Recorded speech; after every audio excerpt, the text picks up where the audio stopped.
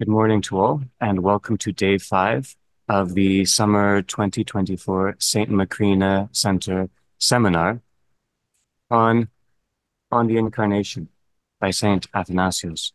We are grateful and pleased to be led by David Goa this week, co-founder and co-director of the center. David, please.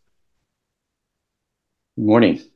Good to see all of you. And as usual, when one gathers to walk into significant work, it always seems less than perfect to come to the end of it. But of course, walking into this work, I hope it will simply encourage you to live with it going forward. So today we are in the last section of St. Athanasius's on the Incarnation, which is titled the Refutation of the Gentiles, page 139 to 171.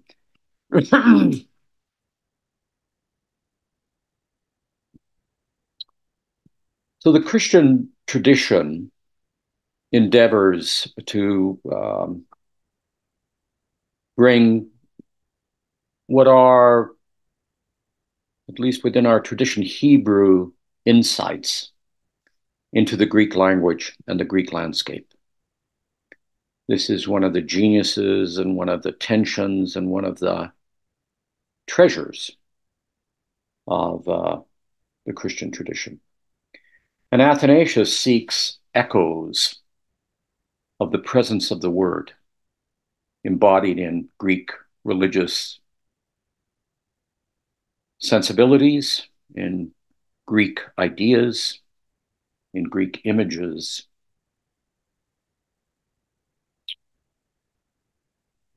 He continues what the earliest Gentile Christians sought to do as well. You know, the earliest Christians were all Jews, so for them, the Hebrew Bible was their landscape of meaning, the well to which they drew forth the water of life. But quite soon, certainly after 70 AD and the destruction of the temple, when Jerusalem became a city with a minority of Jews in it, and since Christians were just Jews from a Roman perspective, they also fled. And very quickly, you had Gentiles, people who were not Jews from various quarters entering the church. So what happens is that the Gentile Christians and thinkers, because they'd glimpsed the revelation, because they had a sense of the presence of the Word, everywhere present and filling all things, began to also look to see where were the echoes of the Word in the literature that they treasured from their patrimony. So Athanasius continues this exploration. What do we find of the Word? Where do we see it, hear its echoes, hear its call in our own cultural landscape? We see this really as early as the writings of Clement of Alexandria, who died or was born in 150.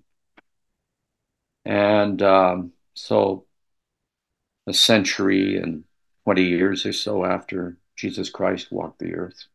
So just to give you a sense of this, let me give you a little passage from Alexandria, Clement of Alexandria, where he came from and who he was. He showed by what he taught and by the evidence of his life. He showed that he was the herald, the reconciler, our Savior, the Word, a spring of life and peace, flooding over the whole face of the earth. Through him, to put it briefly, the universe has already the universe has already become an ocean of blessing. Clement goes on to reflect a little bit on one of the places of the presence of this, and this gets taken into early Christian thinking and is part of the background that Athanasius is working off of, I think. So he goes on to draw from Greek culture, really from Homer's Odyssey. And he says, you'll recall in the Odyssey, you will get the image here.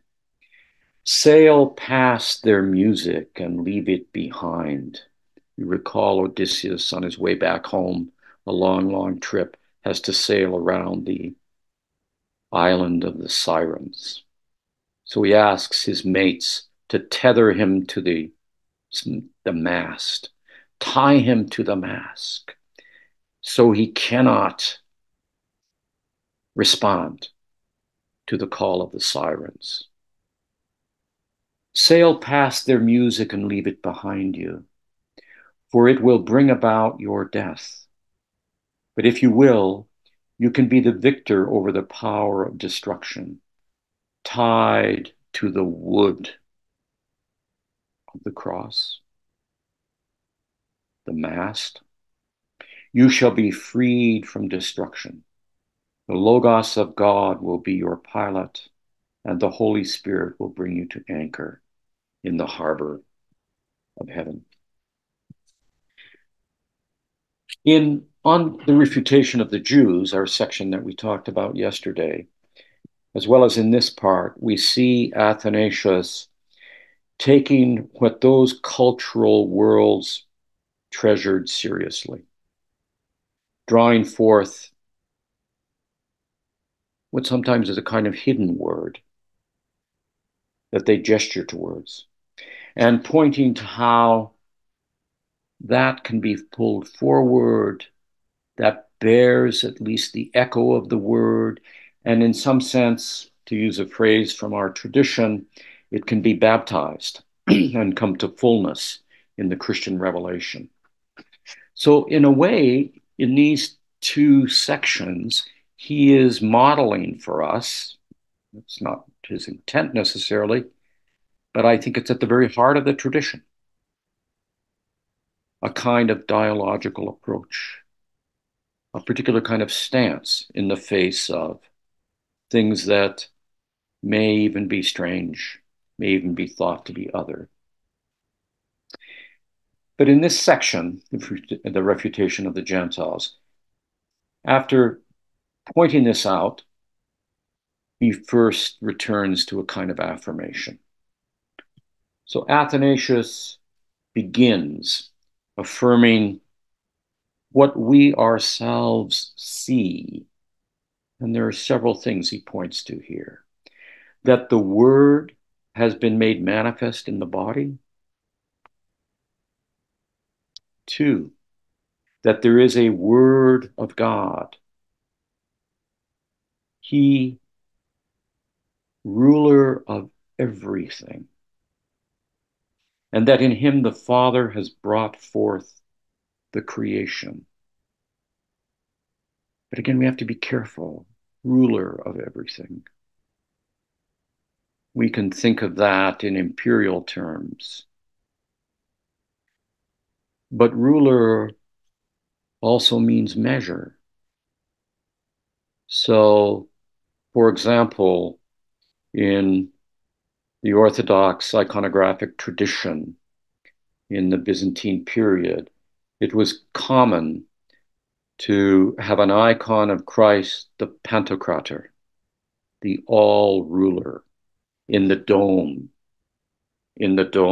over the presence of the kingdom in the iconography of the church. That is, the church itself is an icon. And there you have Christ the Pantocrator, Christ the all-ruler, as it's often called. I remember how struck I was by this when I first went into Orthodox churches, and I wondered, what does this really mean? And why is it located there? Why is it located where the building comes together, where everything is integrated? And I certainly heard people speak of Christ, the Pantocrat or the all ruler, as an imperial figure. In some contexts,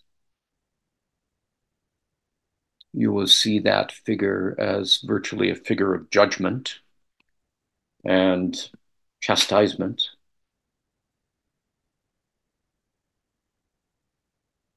But when you give it serious thought, Jesus Christ is the measure of our humanity.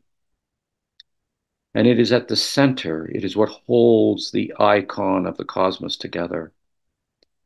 It seems to me, precisely because it is saying to us, you too can become incarnate, can become an integrated human being. You too can be part of how the cosmos, held together by grace, you too can be in that grace in the world. So that second one, that there is a word of God, he, ruler of everything, the measure of everything, and that in him the Father has brought forth the creation. And the third one, that by his providence, the universe is enlightened and receives life and being, and that he reigns over all, so that by his providence he is known, and through him the Father. But here we come upon that other word, which is, I think, often has been mischievous in Christian thinking. So often when Christians think or speak about the providence of God, they're suggesting something about how, even though they don't understand why the little child died, somehow or other in God's providence, it makes sense. Or many, many other things. But think of the word providence. Its root is provide. And one of the great types of Christ in the Hebrew Bible is my old friend, yours too, I'm sure, Joseph. Joseph the provider, Joseph the one that goes down and out, Joseph the one sold into slavery, into an Egyptian's household, back into prison and out of prison before the Pharaoh, to provide for his brothers, for those that sold him into slavery. So, in that sense, it's a type of the resurrection.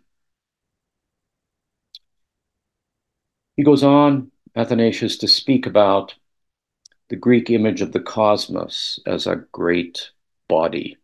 So here he's drawing forth a central Greek philosophical, religious, artistic idea. Here again, we encounter sacralities. And this particular sacrality, creation as the body of God, is current in our own day because we have a whole movement which understands the earth as Gaia, as the goddess. And there's something beautiful in that.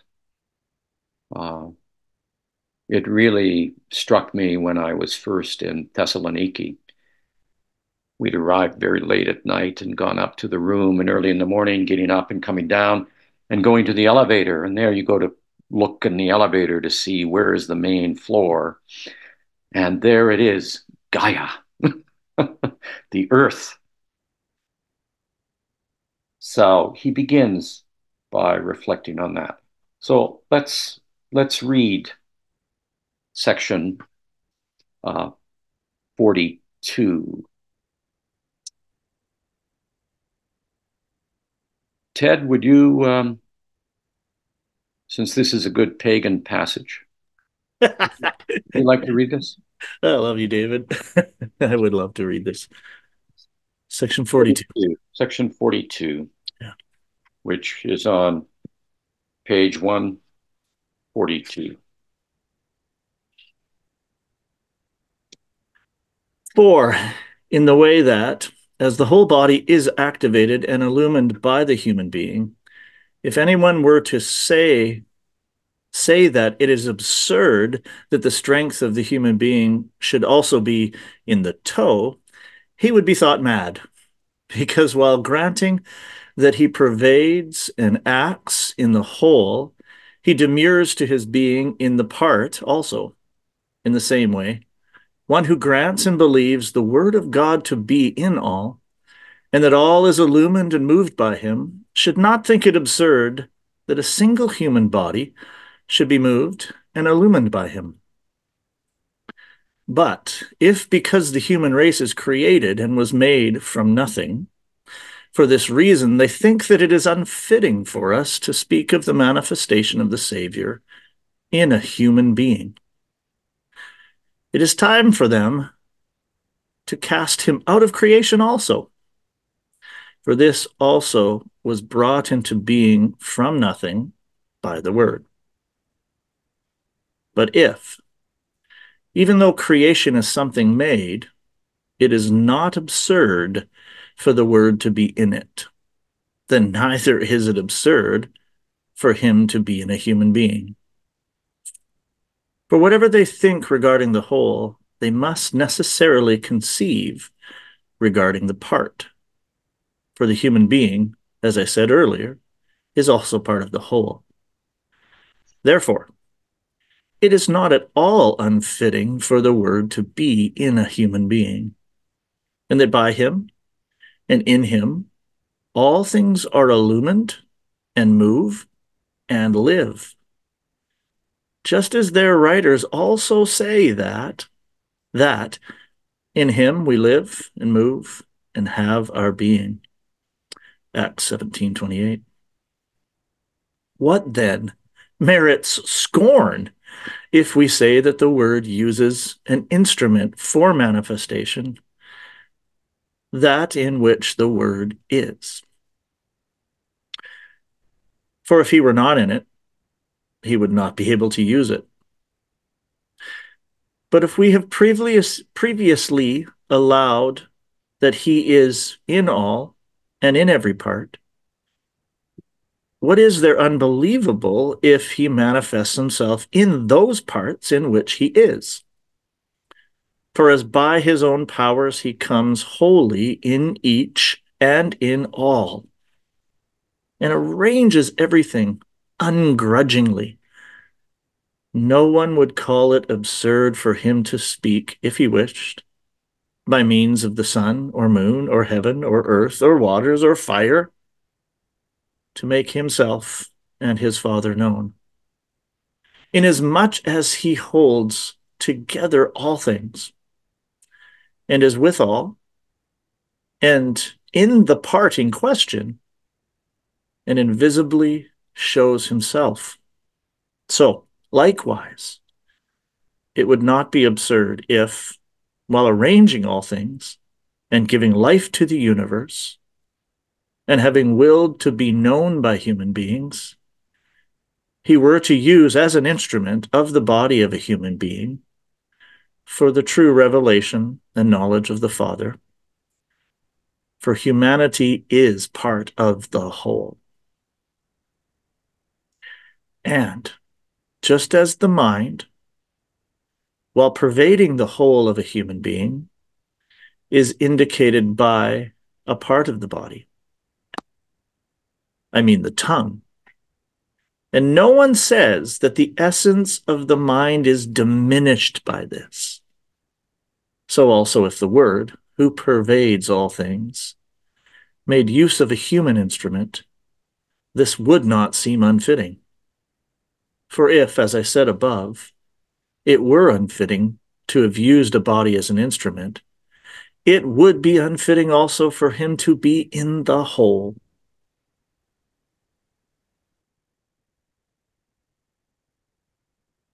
Thank you.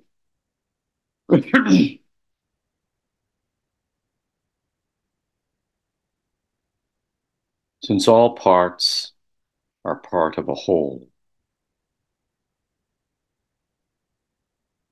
all is part of integrity.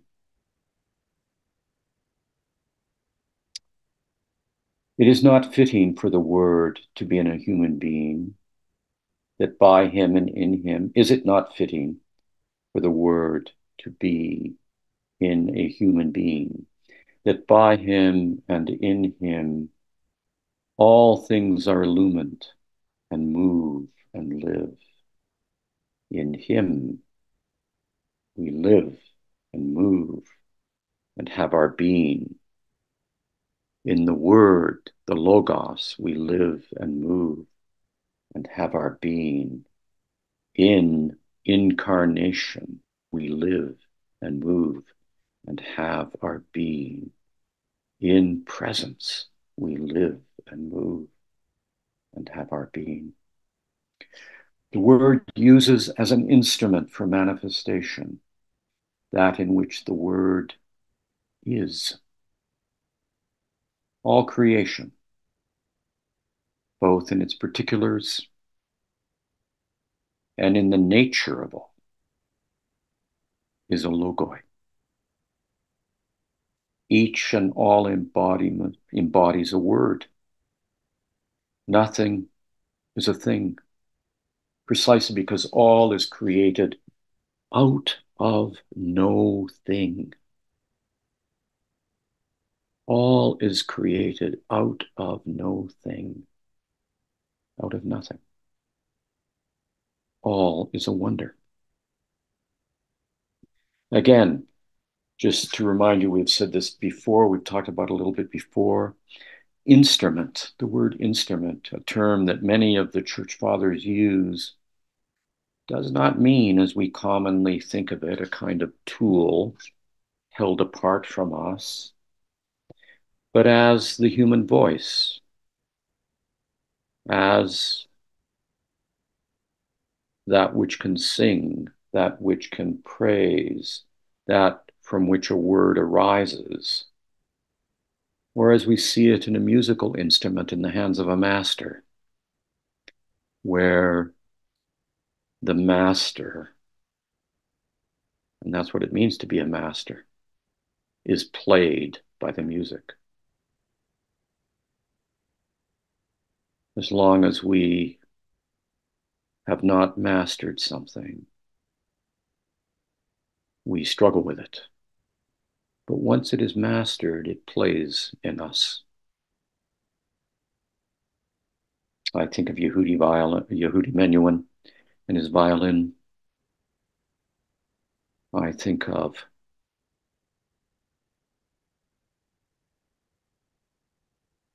a concert at the end of his life of Pablo Casals, where there was no applause, everybody walked away weeping. And when they finally had breath, they said for the first time, "I've heard music, play the man." So again, this word instrument speaks of how all manifestations of the word are forms of incarnate beauty. The word made flesh in and through the body, in and through incarnation.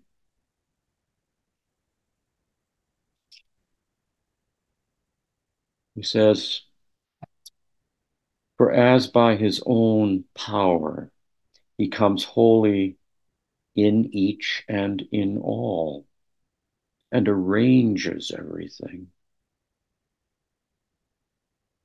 And he says, arranges it ungrudgingly. He could also say, arranges it in joy. No one would call it absurd for him to speak if he wished, by means of the sun and the moon, or heaven and earth, or water or fire, to make himself known and his Father known. That's the way in which natural religion works. That's the way in which we see the sacralities, all those wonders in nature, and all those wonders in that part of nature which is created by human society, tribe, household, hearth, political leadership, military adventure. We easily deify them. We easily see them as ultimate. Inasmuch as he holds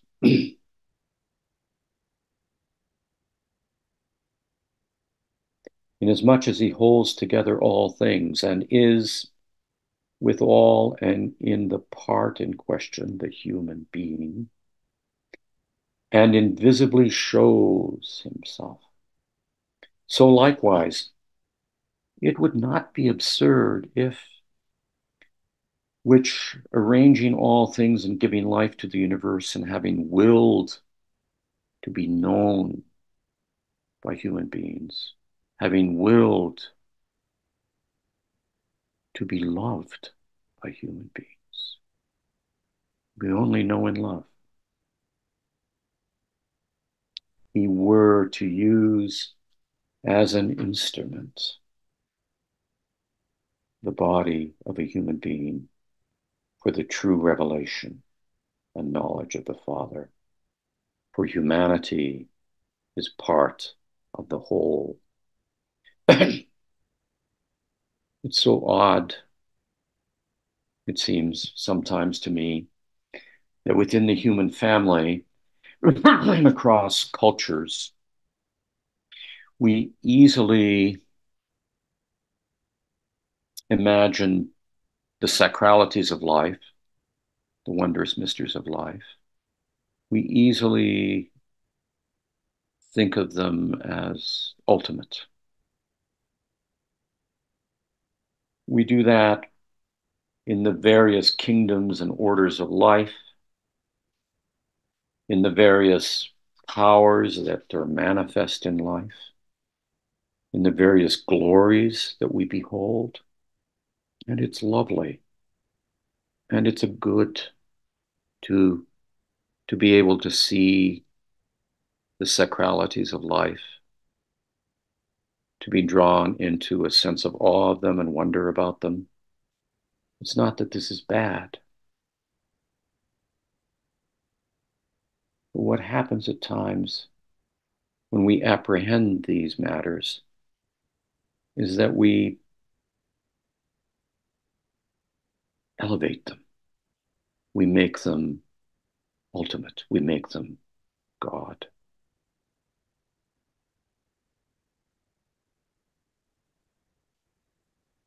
And in that, what we have lost sight of is that the human being, the image of God, and all human beings, sojourners and enemies, as well as our obvious neighbors, that all human beings are the bearer of image, are the bearer of the divine image. When we don't glimpse that, when we see tribe as deity, when we see family as deity, when we see nation as deity, it's not that they aren't important, that they aren't sacralities. But when we do that, we no longer can see the sojourner. We no longer can see the enemy. We no longer can see the other. And then we recreate the world around that sacrality.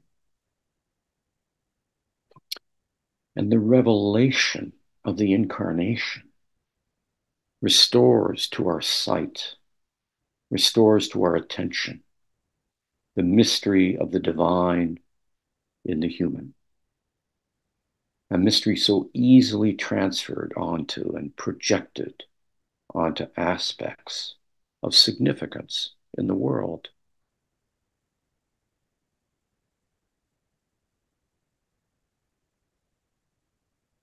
in thinking about this again this morning, I remembered, and I don't want to dwell on this, but only use it as a little illustration. I remember years ago, it was back in 1970 or 1997, that a man that I knew here in Edmonton, he was a reverend in the United Church of Canada, deeply committed to social justice issues, did enormously good work in trying to heal the enmities of the world as he saw it. He's now of blessed memory. His name is Reverend Bill Phipps. He became the moderator of the United Church of Canada, and he was known as a very good liberal thinker.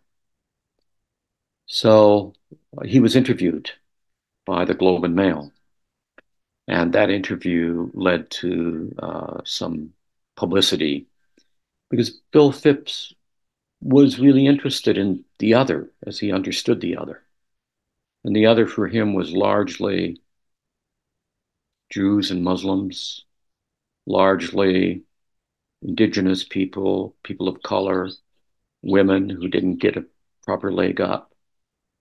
All of those people who have suffered in his mind from marginalization. And of course, in that, there is a deep good.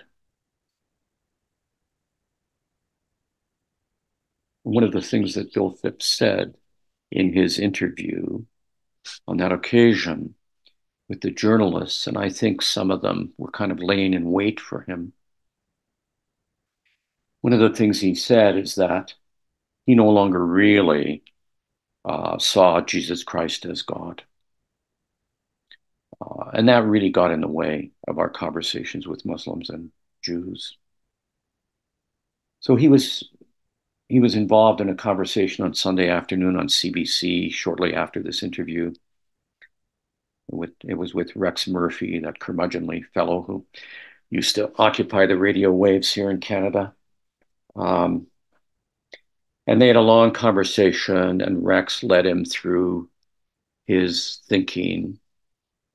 And Bill Phipps did a lovely job pulling forward the notion that women, that people of color, that Jews and Muslims, and he had a set of them, that all of these people were the image of God. And as I listened to it, I just began to wonder more, like, Rex, I said, ask him the real question. And finally, Rex Murphy did and said to him, so, Reverend Phipps, all of these various minorities you see as the image of God. The only person that isn't the image of God is Jesus Christ. I thought that's what the Incarnation meant, that all were the image of God. It was one of those startling moments. And it's so remarkably easy for us as human beings to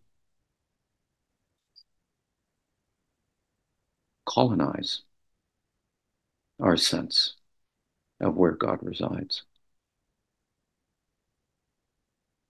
So why is it that we resist seeing the image of God in others and, I suppose, in ourselves? What is behind the impulse to erect idols of wood and stone, idols of important sacralities? In our day and age, you can think about what those sacralities are. They're all good. They're all important. But what happens when the sacrality becomes ultimate? What is it that we then become blind to? How is it then that we turn away from the presence of the Word?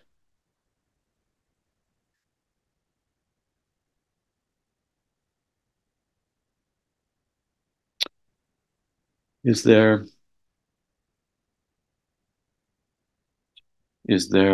matters in this first reading that you would like to pull forward and ponder a little bit?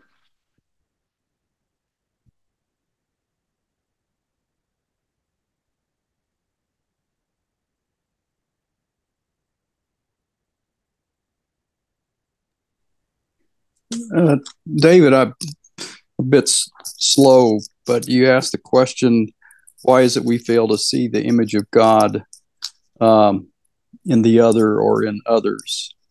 Why do we resist that? And I'm not clear on the answer to that question in what you were saying. Sorry. Huh.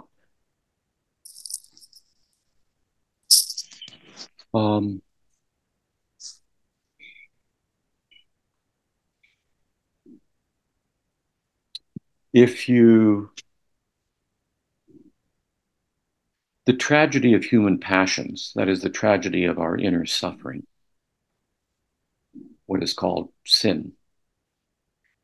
The tragedy is that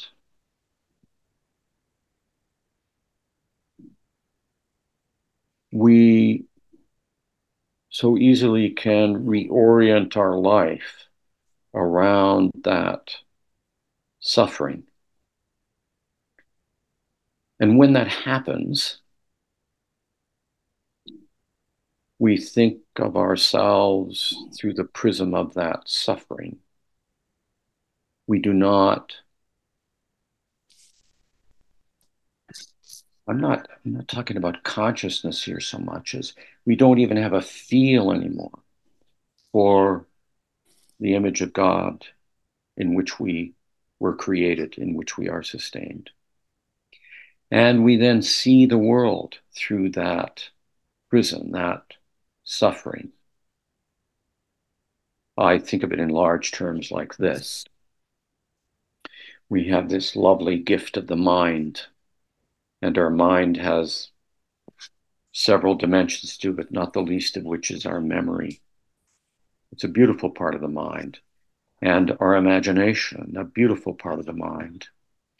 But because we have memory and imagination, and Athanasius will go on to explore this, of all the creatures in the world, we seem to be the only ones who can live a life not as ourselves. We can live our life out of some nostalgia, some lost treasure, or we can become nostalgic for pain, even some wound that occurred in the past that now becomes the prism through which we see the world. I expect that Jeremy spends most of his time talking about these sorts of things with people. Or we also can live the world through some ideal. The ideals are good. They can be good. It's not whether they're good or bad. They can be good. But that ideal can lead us to think that that is what the world ought to be.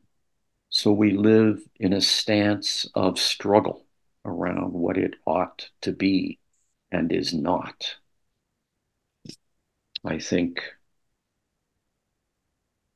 the echo that I heard in that conversation back in 97 with Reverend Phipps was that he had given himself so much to what he understood to be the prophetic stance of the church, the stance for the marginalized. And that, of course, is part of what is to flow from the integrity of a human being. It's to flow from your healing. But you can live for those ideals without having been healed. And when that happens, those ideals become deity. They become everything. And when that happens, it happens because of unresolved passions, unresolved fears and desires. When that happens,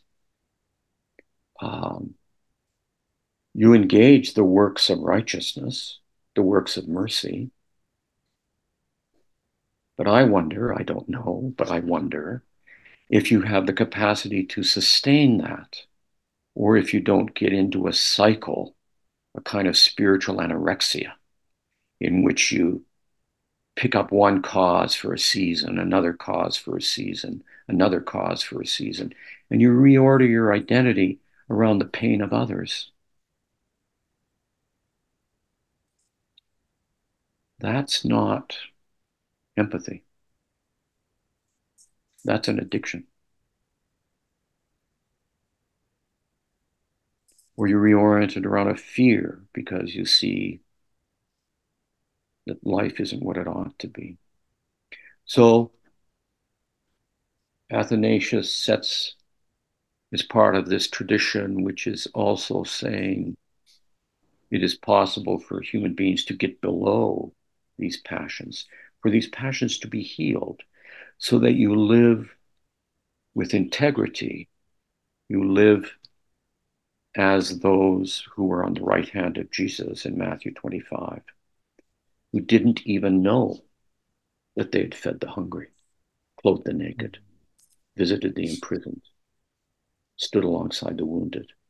They didn't know it because it's not a thing. It's a way of being. Does that help? Well, Yeah, thank you.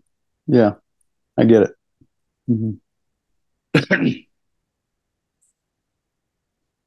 Not that I do it, but I get it. Yeah, I wish I did it too.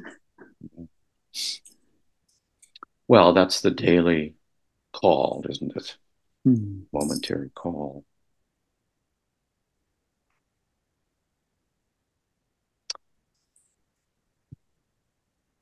I'll move on a little bit more. 43, passage 43, we see that Athanasius raises this question, which was pretty ubiquitous in, in his time, being asked of Christians who were speaking about the revelation of the Incarnation. Some may ask, why did Christ, did the Incarnation, did the presence of the Word not appear in something nobler than a human being? Odd, huh?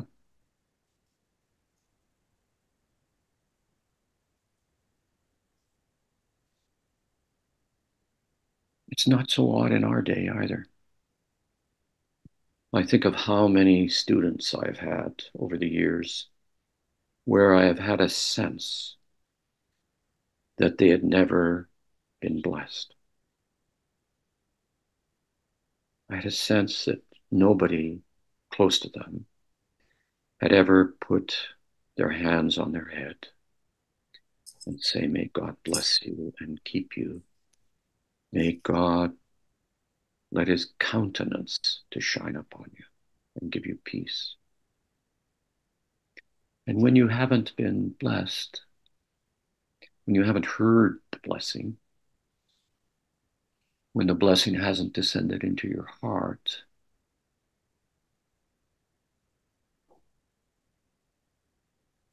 how can you possibly see the nobility of being human in others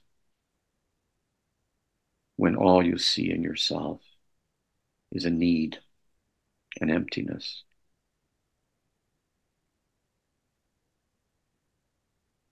So here, I think Athanasius is at his sort of pastoral best. I draw your attention to this passage in 43.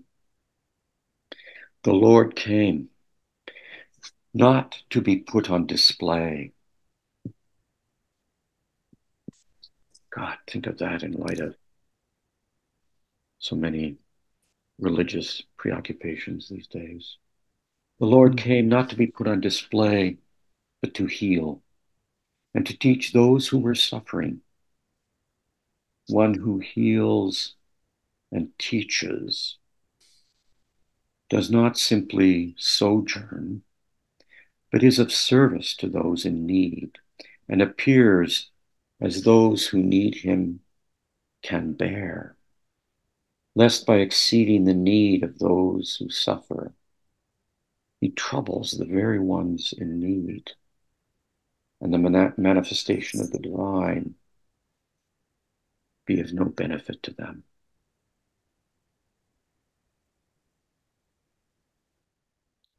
Athanasius points out, and the Christian East has made much of this, nothing in creation has gone astray in its notions of God, the Creator, save the human being alone. My point about the gift of the human mind, memory and imagination, and the diseases that can come about, the way in which, in one aspect or another of our mind,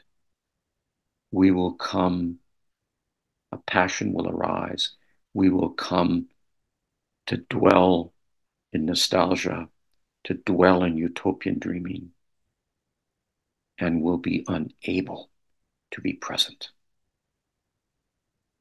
Will only be able to project those disorders. Human beings alone, having rejected the good, having fallen out of communion, no longer being present, henceforth fabricated things that do not exist. Utopia, the word means nowhere. That's the meaning of the word, nowhere.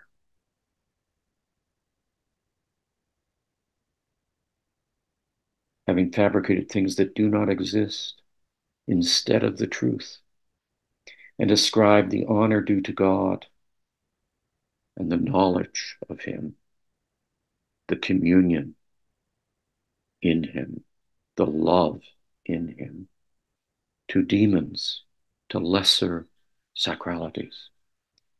And human beings fabricate these out of stone, out of wood,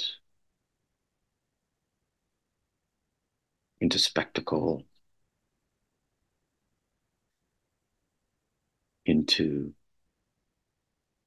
something seeking to satisfy their spiritual anorexia.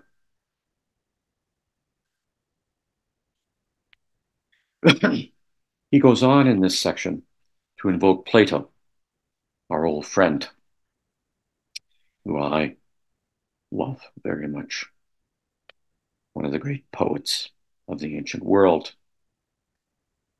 He says that, or if even Plato, who is admired by the Greeks, says that because he who begot the world saw it distressed and in danger of sinking into a region of dissimilitude, that is, disintegrating.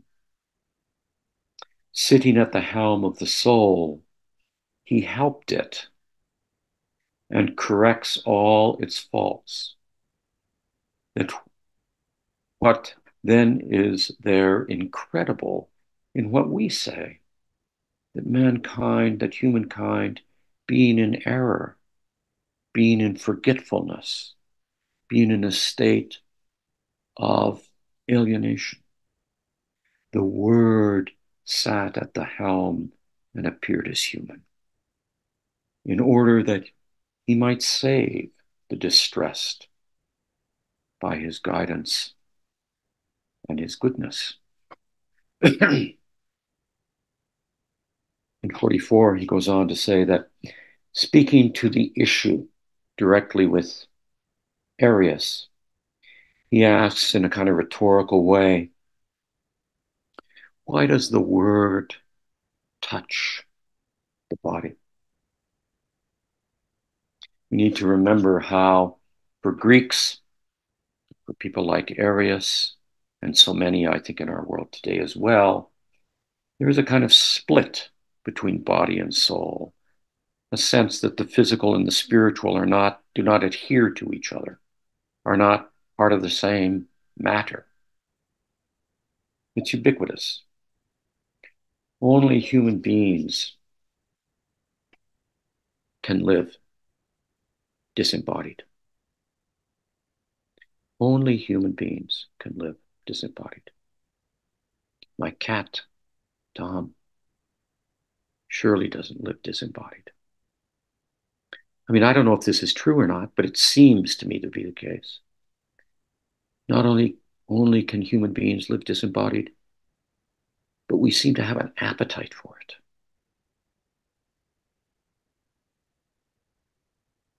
Only us human beings are able to live for something that does not exist. Only us human beings can be beside ourselves, not in the ecstasy of wonder, but in the exiting of the flesh. The healer and savior had to come among us, who had already been created to heal what exists, not to bring something else, not to speak to a part, but to heal what already exists and what one has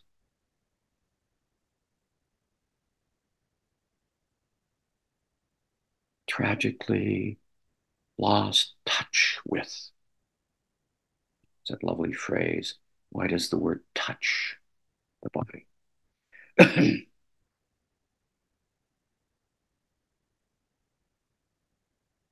It is human beings who taste corruption and death, and in so doing, forget they are incarnate beings in the body, of the body, the body.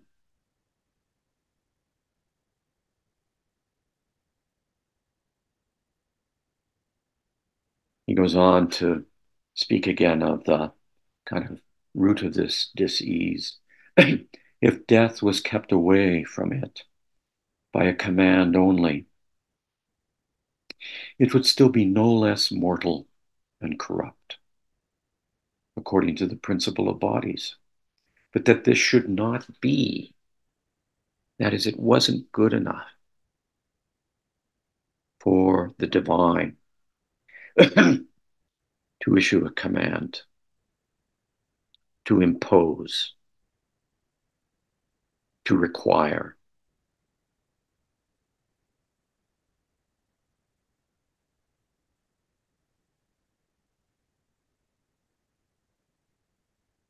The divine, the word, the incorporeal word of God became flesh.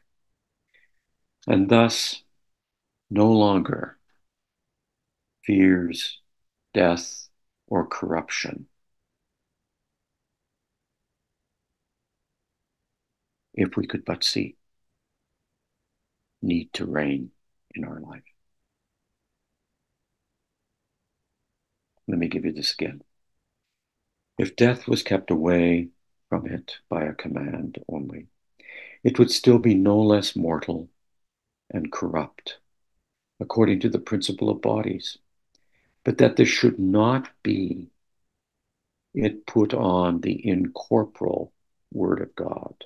The word became flesh, and thus no longer fears death or corruption, having life as a garment and corruption being destroyed in it.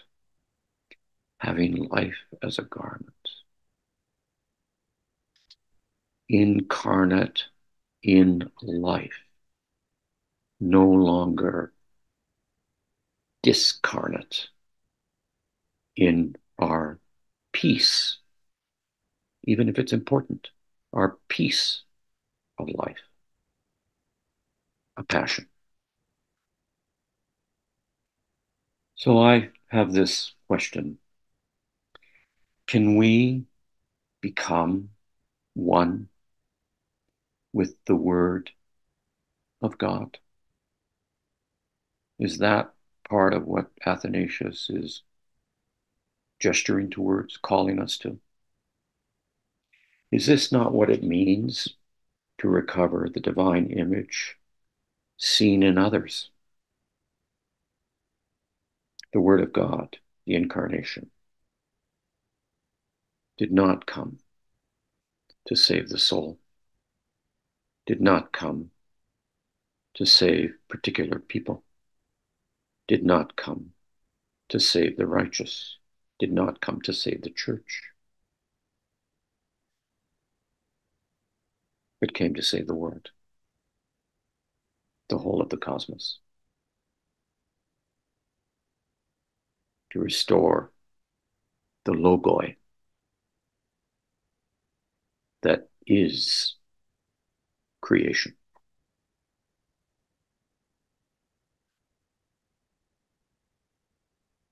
The Incarnation restores the human nature and each human person in their particularity.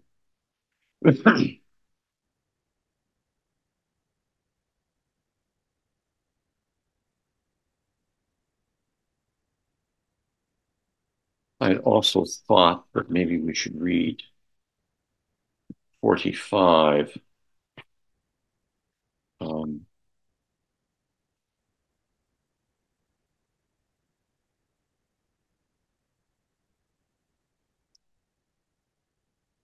Yeah, let's do that.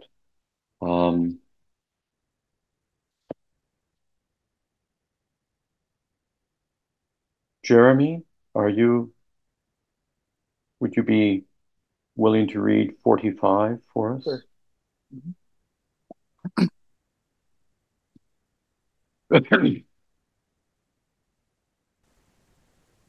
Properly, therefore, the Word of God took a body and used a human instrument in order to give life to the body, and in order that, just as he is known in creation by his works, so also he might act in a human being and show himself everywhere, leaving nothing barren of his divinity and knowledge. Again, I repeat, resuming what we said before, the Savior did this in order that as he fills everything everywhere by his presence, so also he might fill all things with the knowledge of himself. As the divine scriptures say, the whole earth is filled with the knowledge of God.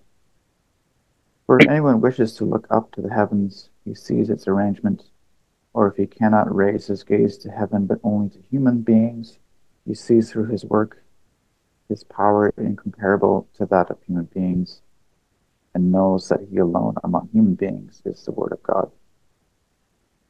But if anyone is turned astray by demons and is in fear of them, he sees him driving them out and judges that he is their master. If he has sunk into the nature of the waters, and they think that they are God, as the Egyptians reverence the water, he sees it transformed by him and knows the Lord to be the Creator. If he has descended even to Hades and gazes in awe at the heroes who have descended there as if they were gods, yet he sees the fact of his resurrection and the victory over death, and concludes that even among them Christ alone is the true Lord and God. For the Lord touched all parts of creation, and freed and disabused everything from every error, as Paul said, disarming the principalities and powers, he has triumphed on the cross, in order that no one might be any longer deceived, but might find everywhere the true Word of God. So the human being, henceforth closed in on every side and seeing everywhere, that is in heaven, in hell, in the human being, the divinity of the Word unfolded over the earth, is no longer deceived concerning God, but reveres him alone. Through him rightly knows the Father. By these arguments, then, From their coherence, even the Greeks will reasonably be put to shame by us. But if they reckon these remarks insufficient to shame them, let them be convinced of what we say, for those things manifest to the sight of all.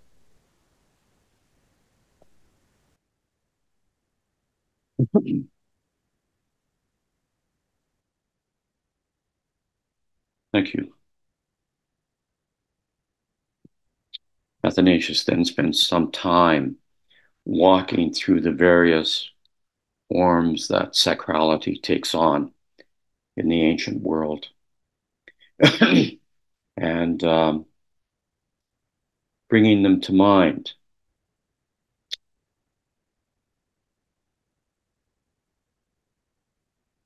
His central concern here, it seems to me, is that idolatry, that is, the elevation of a sacrality, as important as it might be, to the ultimate, always separates, always divides.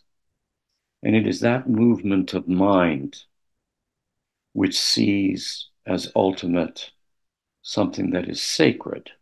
It is in that movement of the mind that the human person, that the world, and that God are seen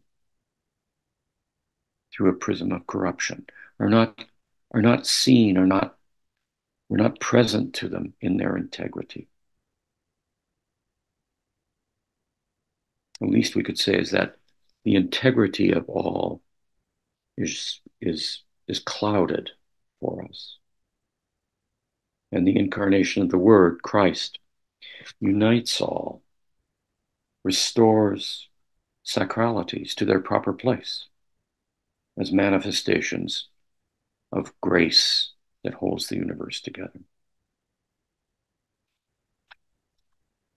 He speaks of the human beings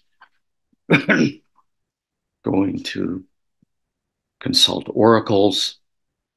That's a common human habit. Didn't end when Delphi ended. It's common for us to try and augur the future and understand the past, especially when there is pain associated with it, to try and give some human proportion to those things which are areas of struggle.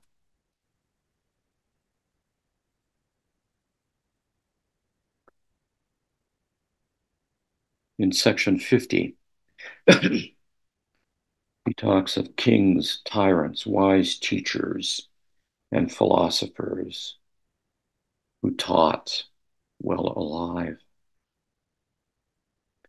He also points out that in that world, when they are taken, when we become their disciples instead of their students or citizens, but when we become their disciples, then there is contention, because there's contention among them and their followers. We see that in human history.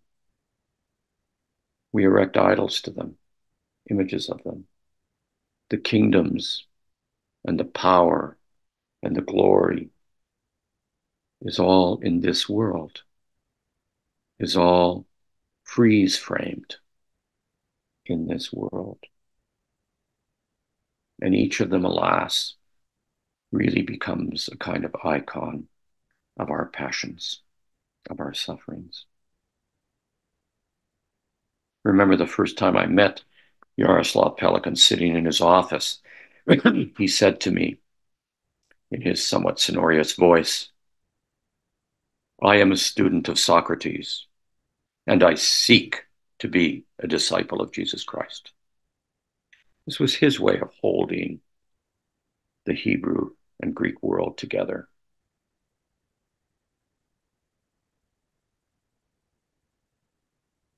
Christ teaches and persuades human beings to lay aside their passions, to lay aside the prisms of death. As the Apostle Paul says, we're invited to a renewal of our mind. We're invited to know the peace that passeth understanding, the peace that lies beyond the divisions.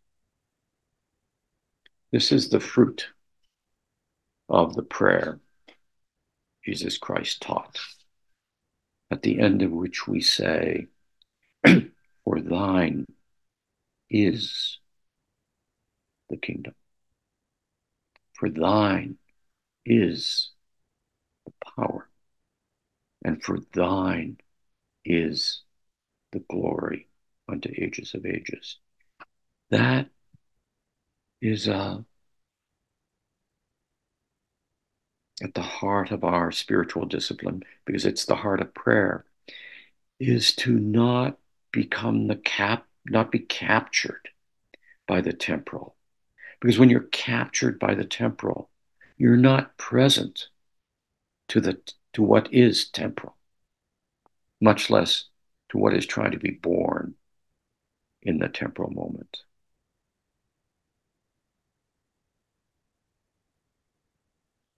Athanasius goes on to say that when the gospel of Jesus Christ, this is section 51, was taken up in many countries, he talks about how, so this is the 4th century, so he saw a bit of this taking root in particular regions.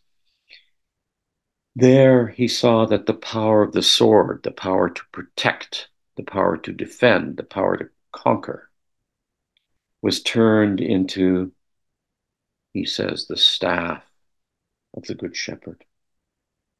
That enmity between people turns to empathy, alienation to communion.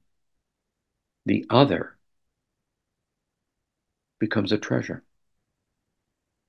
The other is also seen as the image of God.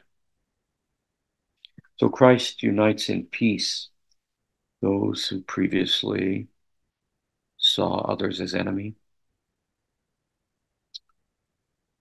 He talks about how Christ turns us from war to farming, to cultivating. He talks of how the Christian stretches forth his or her arms as the Theotokos does, welcoming the world instead of closing themselves off from what is given. He talks also about how that energy to battle becomes the energy we use for nepsis, for being awake, for attending to how the passions in our mind and heart rise up again, and we begin to reframe the world again. That's where the battle is. The real battle is in the mind and the heart of human beings. He also says that as disciples of Christ, virtue returns. That is, we glimpse again that excellence can be had. It's excellence, arete. What is the best that is? Not some ideal, but what is the best given? I think of Simeon's work with stone, minerals, how to draw forth the excellence that is there, the beauty that is there, not something else, not something ideal. What is incarnate? What is embodied and in flesh?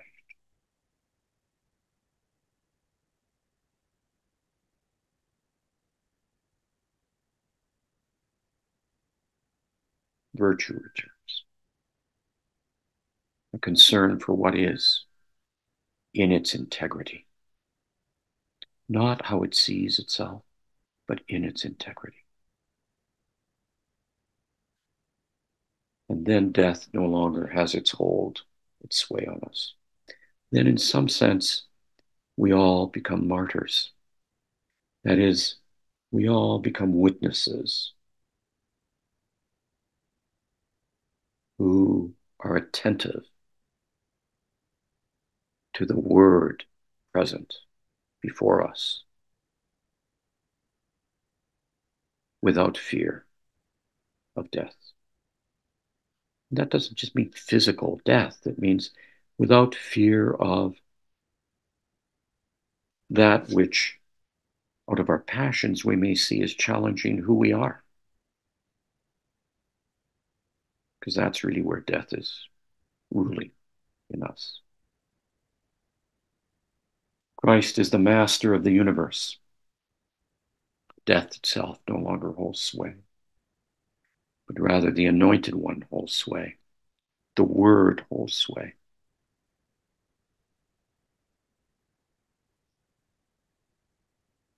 We are alongside it, and that is the place of our attending.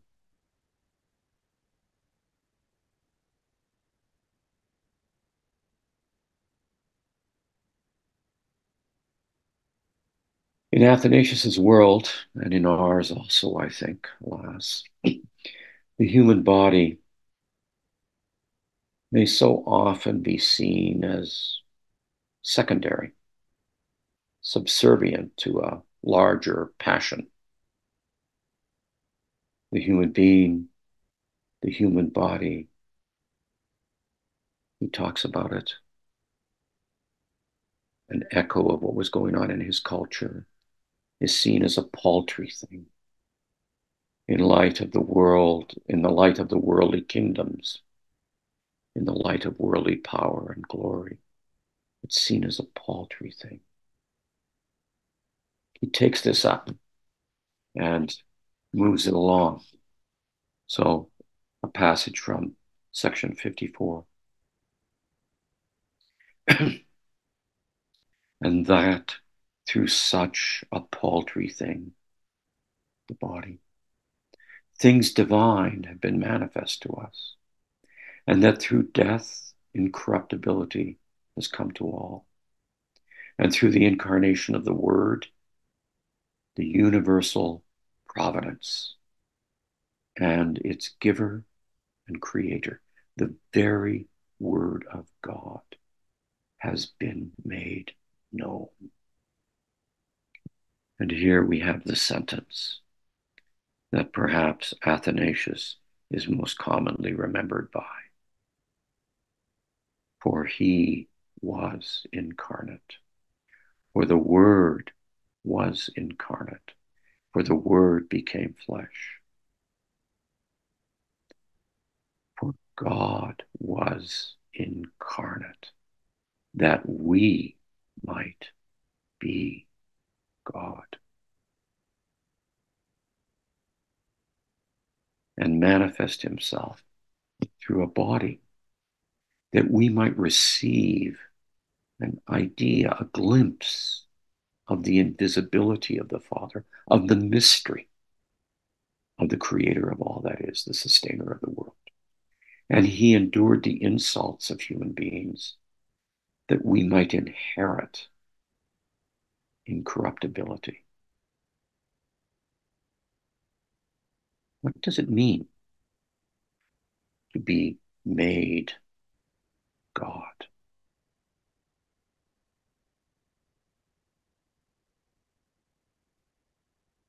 He says made God. You know what it says in the Creed? Begotten, not made. One with the Father. But that's not us. We were created. Now made God. What does it mean? What does this mean to be made God?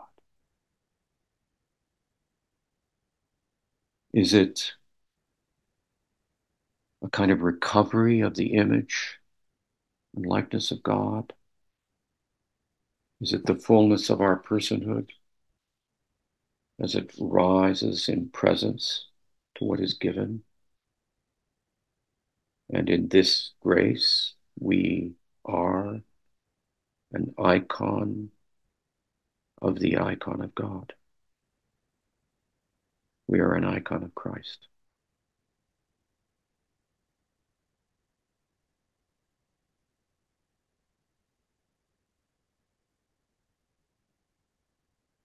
What does it mean? What do you make of it?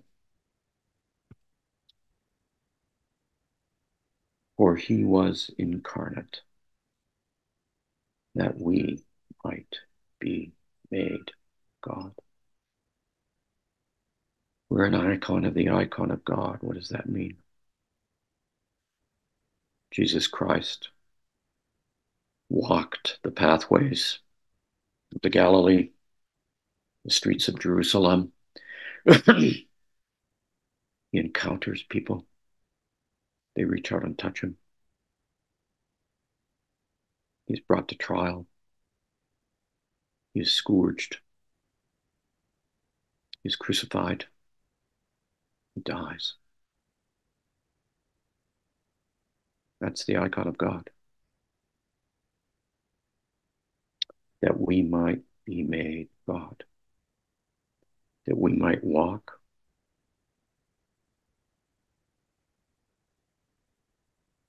That we might encounter.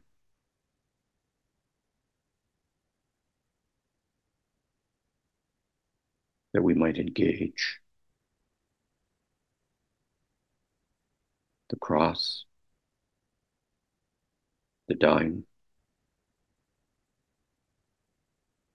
What are your thoughts? That he was incarnate, that we might be made God.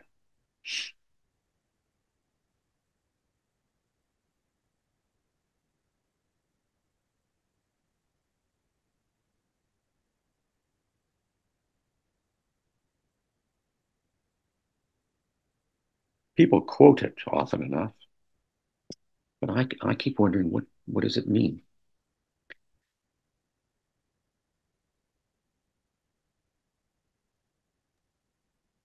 The kingdom. Struck. Sorry, David. I'm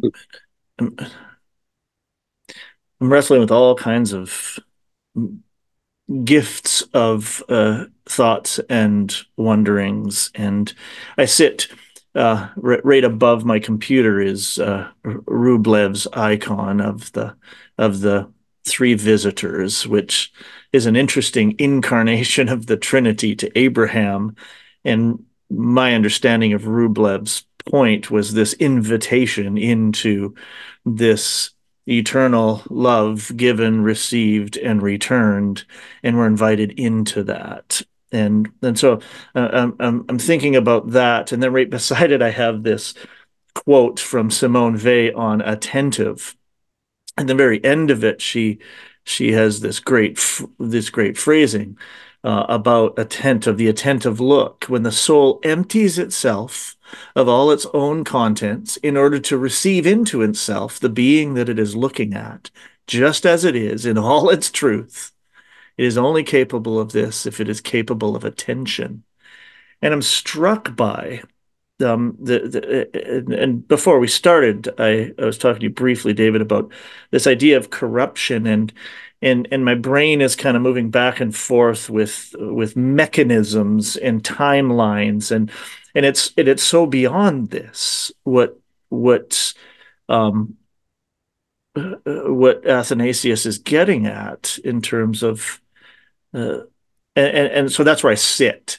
I sit in this invitation. I sit in wondering what emptying oneself to receive oneself, the afflicted, and that kind of jumps me back again to how we see one another, that see deep below the surface of iniquity, the twisted, the bent, the distorted, and to see that God is incarnate in that, revealed in that.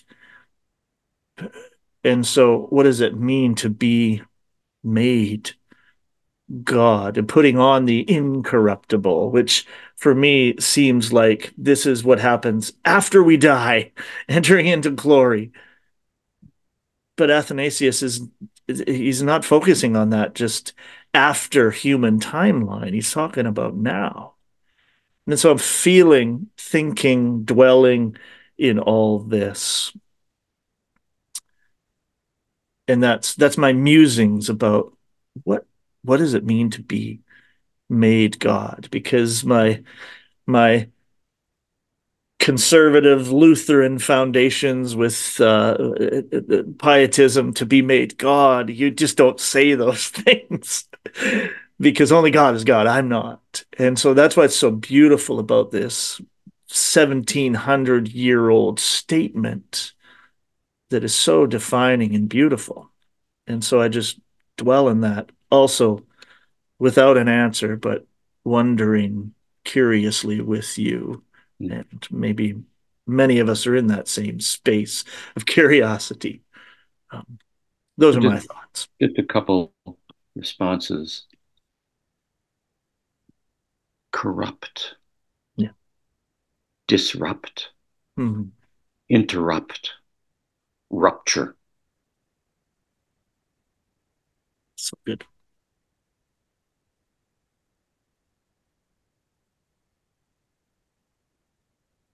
We are ruptured. What happened, what is so beautifully revealed to us in how death comes to be, is an interruption. Adama, Adama, Eva, Eva. Where did you go? Why did you interrupt our communion? Who told you you were naked? Who told you you weren't in the image of God? Yeah. Who told you that to be God is to know good and evil? Who told you that? Why were you interrupted in the naming of the world, in the blessing of the world, that all the cosmos is blessed? Oh, Adama, oh, Eva. Come back. Human nature, come back. Human persons, come back. Don't live in interruption. Live in presence. And when we say, might be made God, we're not talking about Zeus. We're not talking about Baal. We're not talking about Osiris or Ra. We're talking about the rabbi from Nazareth, the one who walks the Galilee, the streets of Jerusalem, the one who meets the woman at the well, the one who goes to lunch with Zacchaeus, the one who asks the disciples, who do you say that I am? Have I been so long with you, and yet you do not know me? The one who stands before Pilate, silent.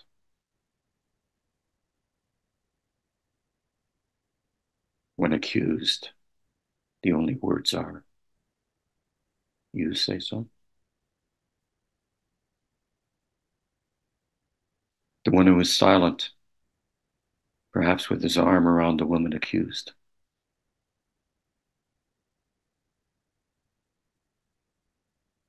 The one who walks the Via Dolorosa. The one who from the cross says, mother, meet your son. Son, meet your mother. The one who from the cross says, Father, forgive them, for they know not what they do. One who from the cross, quoting the Psalms, says, my God, why hast thou forsaken me? That's God. That's the incarnation. That's what it means to be made, that we might be made God, that we might be present in all of what life offers.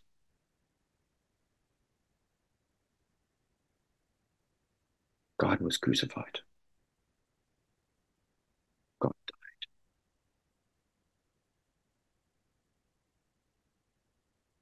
But the last word is, into thy hands, not Herod's, not the Sanhedrin, not his disciples who had all fled. Into thy hands I commend my spirit.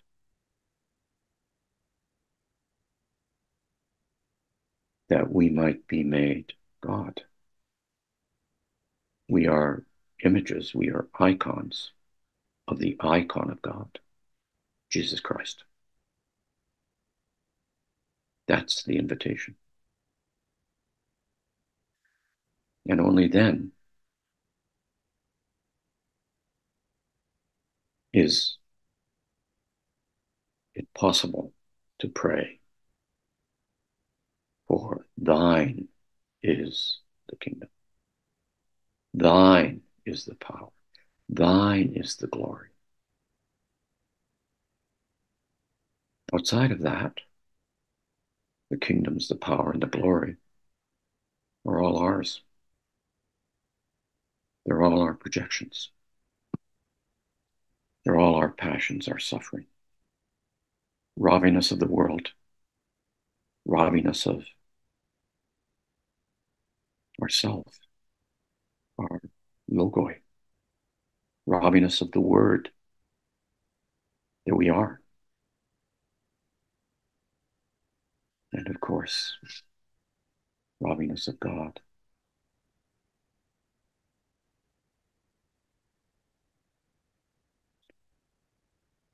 Other things you might wish to say about,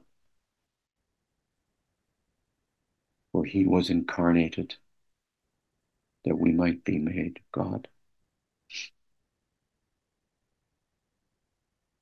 I have a different sort of response, away from images of the Savior's life. Yesterday we read the section titled Refutation of the Jews. And David, you massaged this term nicely for us, refutation. Today we're reading Refutation of the Gentiles, Greeks mostly, but Gentiles, non-Jews. And what we saw yesterday was how part of what we saw, Jewish insight into scriptures and time, is transfigured in the light of Christ. I think part of what we see this time is how Greek idea of, Gentile idea of cosmos and being is transfigured in the light of Christ. And so, and as you said, in each of these sections, broad sections, Athanasius is not so much condemning or trying to cut apart, but he's saying, look at this gift and look how it's transfigured when we draw near it. Yesterday was unbelief. Unbelief. And his strategy was, but look at your own scriptures. Look at what your own opens up about the eternal. Today it's mockery, not unbelief. No one has had more insight into being than the Greek culture that Athanasius is talking about right now.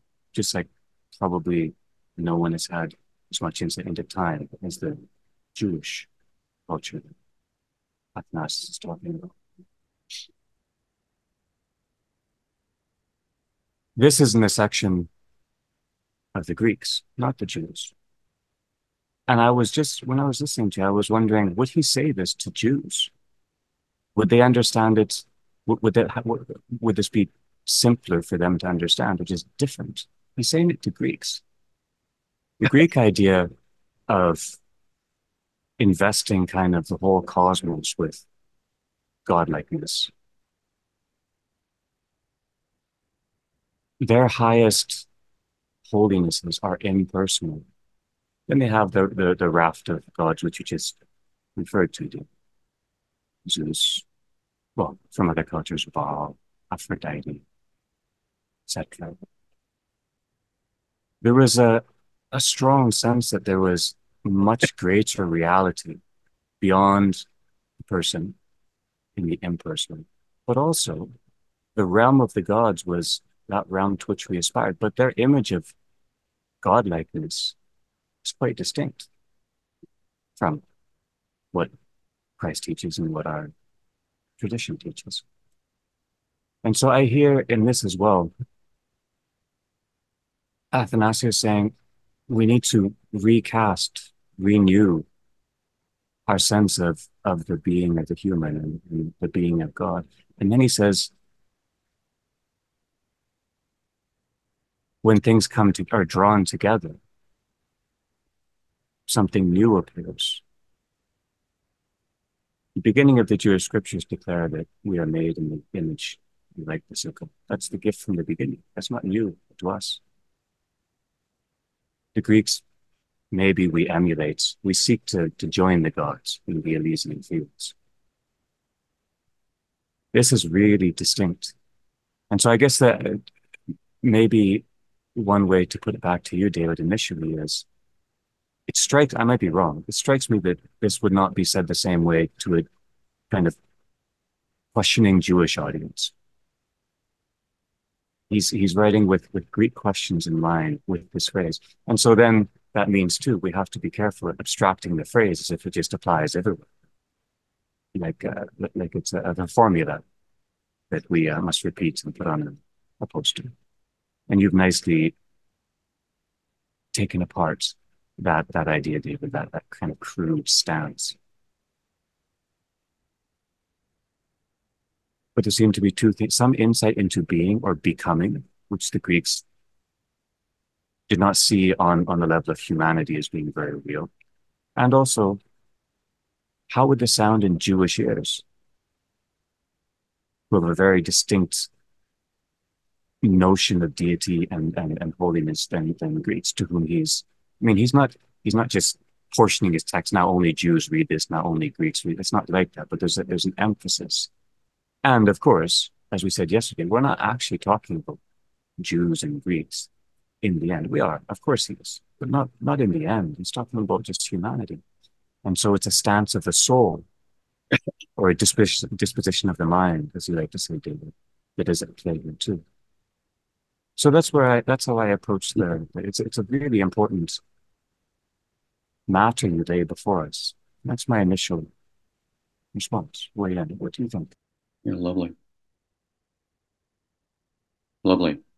Very nicely said. It is interesting in his text, just a little earlier on in what we read today, when he quotes from Acts, he's really seeing Paul as a Greek. And of course he was. He was a Greek Jew. But Paul was the first one to struggle, as you said, Andrew, with these Greek notions of being and of how the divine was seen, how the cosmos was seen, and in some ways how little that had to do with humans.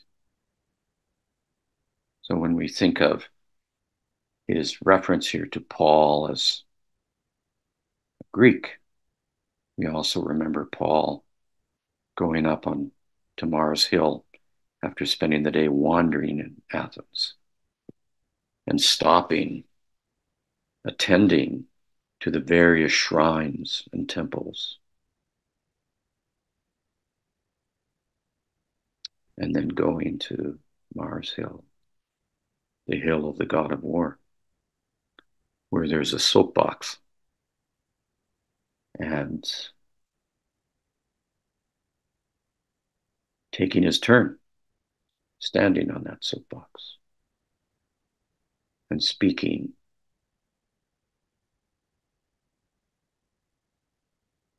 As a Greek, I mean, he includes himself in this, I think. He says, I spent the day wandering around and seeing all these deities that we treasure, that we make something of. You Greeks, the Greek in me, we love our sacralities. And then I noticed something. I was stunned. I hadn't considered it before, although my life has been turned around by it. And there it was. That shrine to the unknown God, to the God above the gods.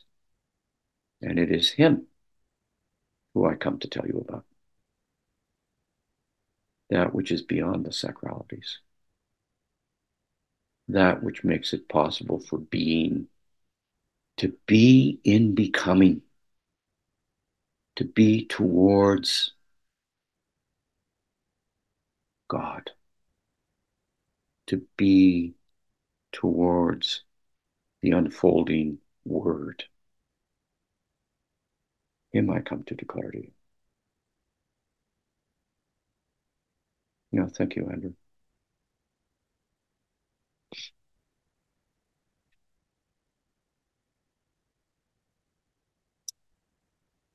I would like to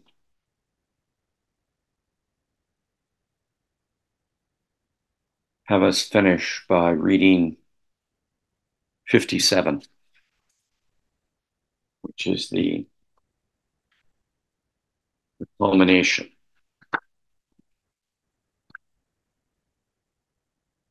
of the conclusion.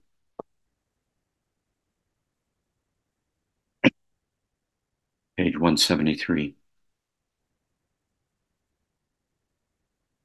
But in addition to the study and true knowledge of the scriptures, there is needed a good life and a pure soul and the virtue which is according to Christ, so that the mind, guided by it, may be able to attain and comprehend what it desires, as far as it is possible for human nature to learn about the God Word.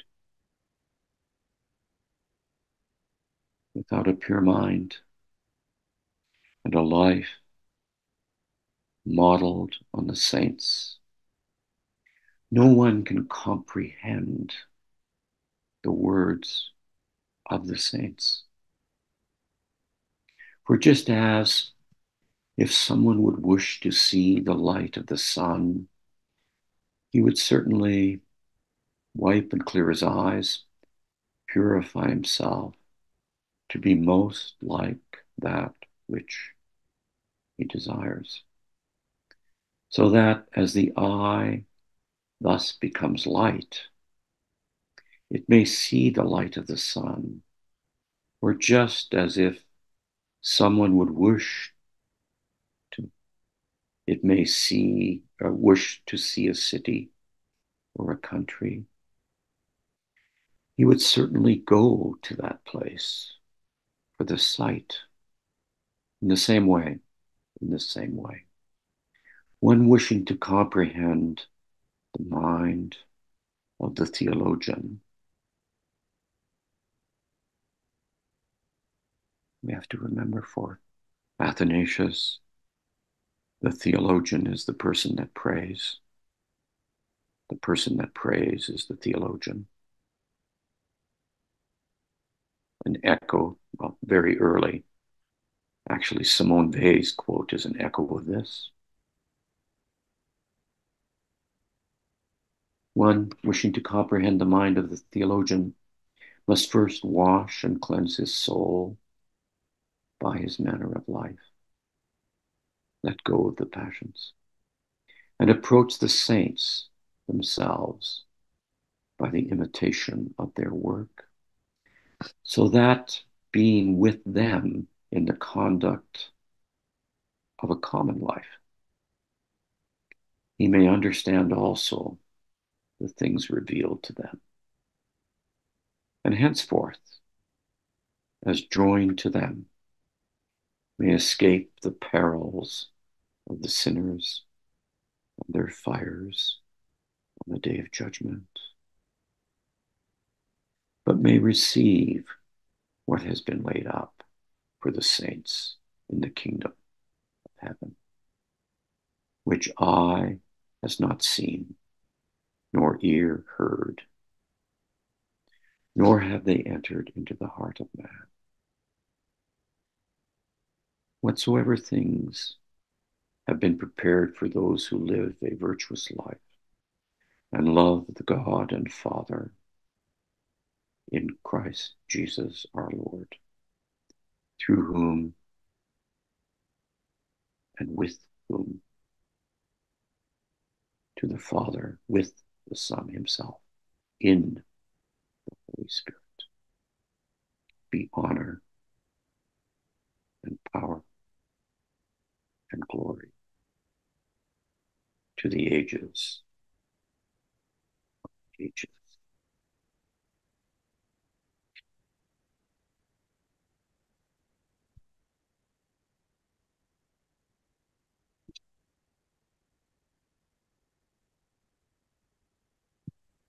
So when we abide in Christ, when we draw near to the Word, when our logoi draws near to the Word and draws near to the Word of others,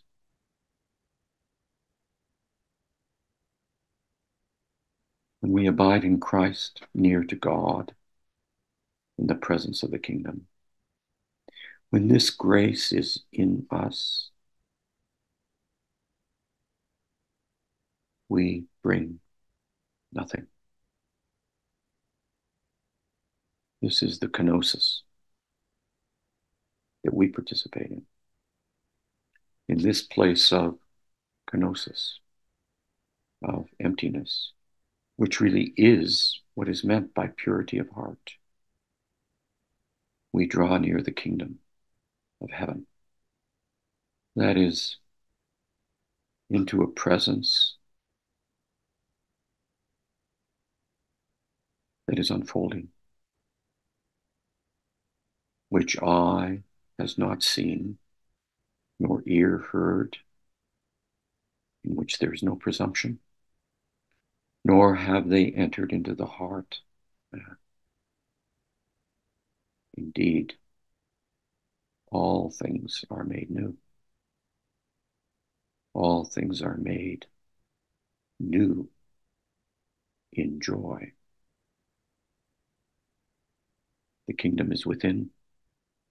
The kingdom is among. The kingdom is coming.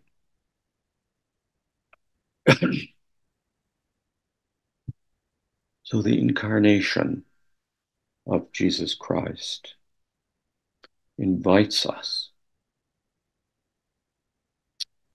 or so it seems to me, to our incarnation, to become like the saints, to imitate the saints, is to become incarnate, is to live the life you've been given. Our own becoming enfleshed in the world of God's making. Not in the world of our making, in the world of God's making. Only then are we free from a world of our own making, a world that does not exist, but can be nurtured as tragically a real illusion in ways that destroy the very foundation of our life together. We can, and alas, we do, I do, create detritus.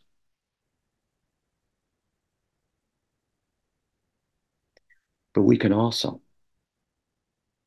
and to this we are called, turn the dry places into fertile land when we seek to be faithful to Adonai. It was so for Abraham and Sarah, and it is our calling.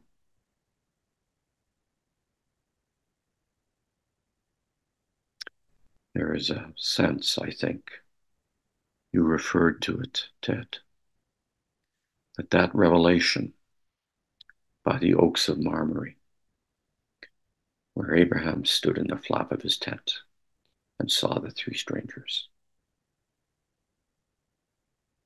That was a moment of purity of heart.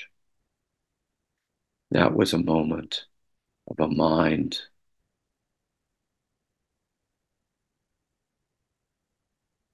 in ever-moving repose, as Maximus calls it.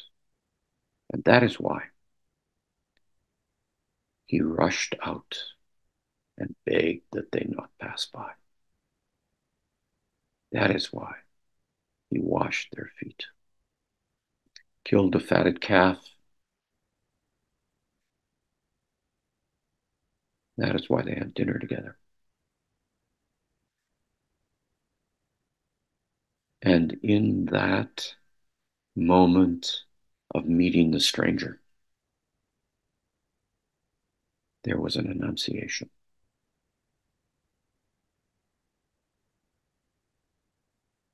The strangers say, when time arises,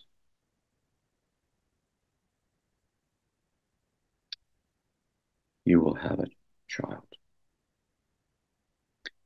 When time arises, new life will be born.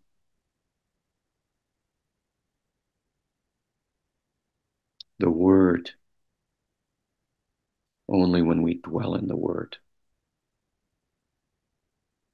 as Athanasius taught us several days ago, only when we dwell in the word does something occur which among all the miracle stories of the world is the most important miracle story that we read of in the Gospels.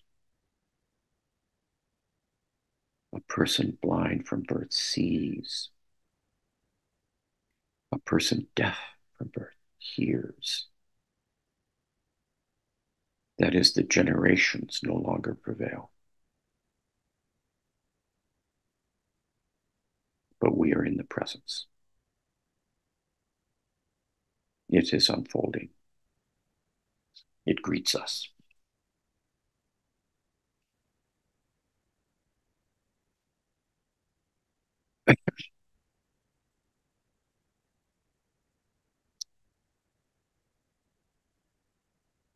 Thank you. It's been lovely to think and talk with you about this. And I appreciate you, the way you've attended to it. I would like to mention that in August, Andrew will be doing the St. Macrina seminar on a work by St. Maximus the Confessor. And I hope you can join us for that.